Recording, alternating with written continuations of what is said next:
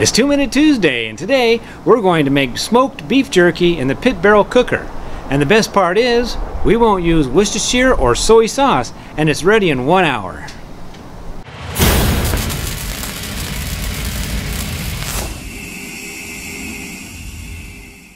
Here are the ingredients needed for this recipe, and I'll put the list in the description so you'll have it for later.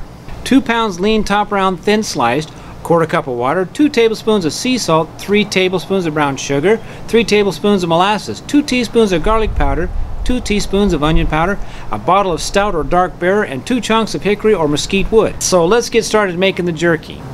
To make cutting the beef easier, put the meat into the freezer for about a half an hour. This will firm up the meat, making it easier to cut. Now cut the top round into 1-inch strips.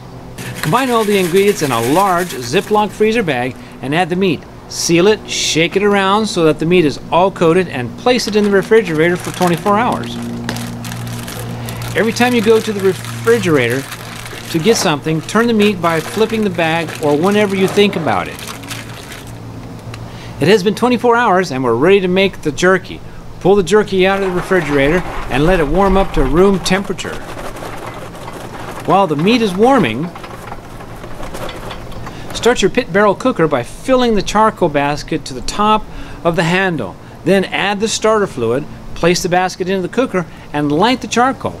When the charcoal is ashed over, place the lid on the cooker and wait 30 minutes. This gives the cooker a chance to stabilize.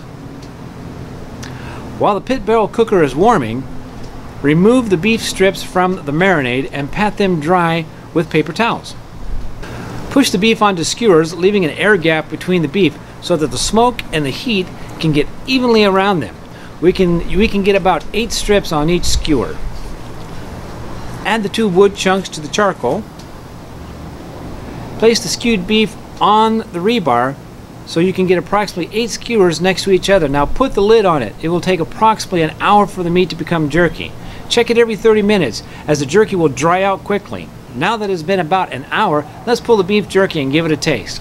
Allow the jerky to cool. You can store it in the refrigerator, but honestly, it tastes so good it will not even make it to the fridge.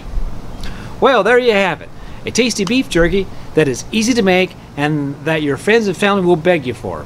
Help me get to 1,000 subscribers by liking and sharing this video with a friend, and also subscribing to my channel. Since you're already there, go ahead and click that bell icon so that you can get notified of any updates. Let me know in the comment section below what was your favorite part of this video. And if you have any video suggestions, leave them in the comments below as well. I'm Burch. I'll see you next time.